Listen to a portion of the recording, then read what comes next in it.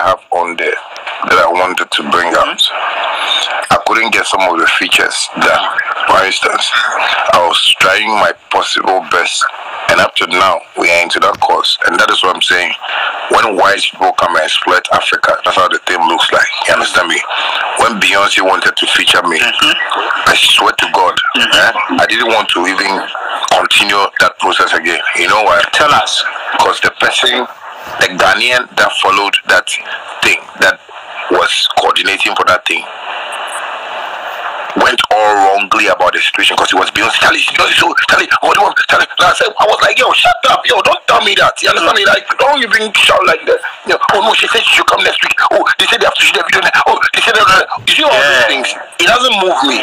You understand me? That's why sometimes I did it because I love the fans. That's why I did that. That's why I stressed myself. Beyonce actually, her team actually wanted me to fly from Ghana with a crew. So like the way I travel, 16 people, 12 people.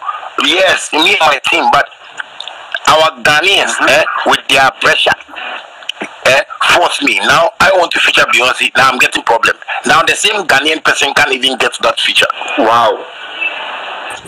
You understand me? And those are some of the things that got me pissed with their whole album. And I was like, no. And then I got some distributors to also get me like, you know, a deal in Nigeria. Everything was going on proper.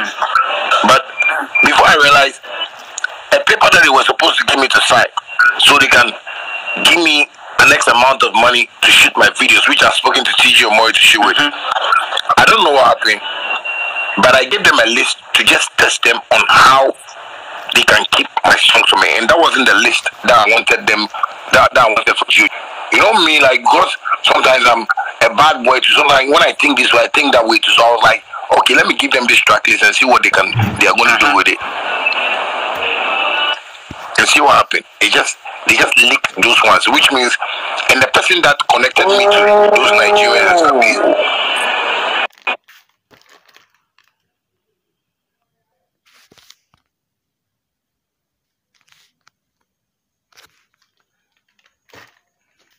Whoa. So that person is in Ghana, and I swear to you, as I'm talking to you right now, his house papers, I have it. Because I've taken his house papers. Yeah, I don't play like that. I told you I don't want to go to court, law, those kind of things. I'm not ready. Because I have done my possible best to work with people to keep me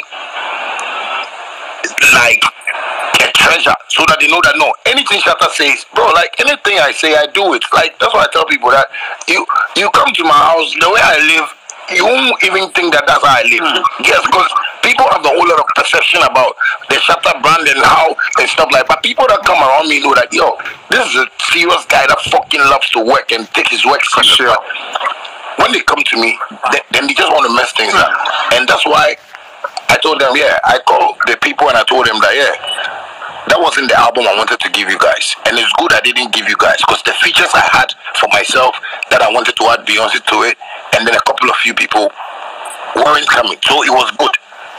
But that doesn't stop me from promoting another album. That doesn't stop me from moving anywhere. I don't want to go on radio and TV and be complaining about it that somebody, that I, gave my album to, did this and stuff like that. No, I was smarter than them. Like, I did what I had to do because I didn't want to give them what I had, because I felt, yes, that would happen. Okay. You understand me? So, basically, what maybe people might think about with the GOG and stuff like that. Yes, it's a whole full package album that I was so much into, but if GOG doesn't come, like life goes on. That's why I dropped Mali. I wanted people to get me from that direction where I came from. Like, I do dancehall. When I was doing dancehall, there was Famini, there was the one in the industry doing their normal hip life songs and stuff like that. Yes, but when I tapped in there, I got what I wanted from that place, and I've gotten a briefcase from that side. That's what I'm saying. I have a dancehall briefcase, I have an Afrobeat briefcase, and I have a Shatta music. Yeah. When I say Shatta music is those music that my fans love when I'm performing at the stadium. I say, you go push me to do what you want. I don't be driving. Those things are their Shatta music. Yeah, they are not like other any genre, like the way Fela has created Afro beats. Yes, I've also tried to see that. No, I have fans that love me when I'm singing like this, and I do that. So basically, with the GOG and everything that everybody is thinking, nobody should even feel down about it or anything. We still move, you know, and that's me in life. I move, and that's why we need to concentrate on the Connect album and see how well we can all, you know, pursue.